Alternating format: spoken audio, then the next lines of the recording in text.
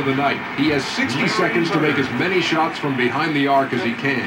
There's a money ball in each of the 5 racks for a double. That's 25 shots to get a maximum of 30. Let's see what he can do.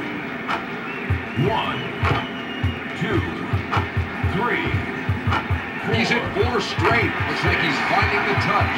Hey, that's some shooting. He cleared the entire rack.